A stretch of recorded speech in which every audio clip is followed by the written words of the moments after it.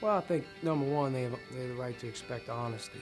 I think if you recruit people the right way, in most cases, they're going to understand that when you get them, you're going to treat them right. I think that's always important. But I think when you talk about promises, the only thing that's promised here is an opportunity to earn the right to play and have a great career. Academically, there's high expectations. You must be about the right things off the floor to be here. We have an amazing track record. Top 10% APR, top 10% of graduation rate in college basketball every year.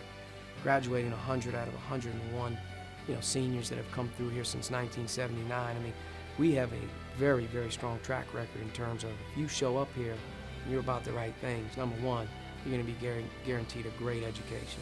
From a basketball perspective, there's no staff that will put more time into, honoring the process, as I talked to you about the way, helping kids earn the right to be in a system and a style. If you're about basketball and you love the game, then you'll do well here. And that's where we really hone in on. We want guys to believe in us. We want guys to believe in the way we do things. We want guys to believe in the university's mission. And I think if we can get those three things across, in most cases guys have a high chance of being successful.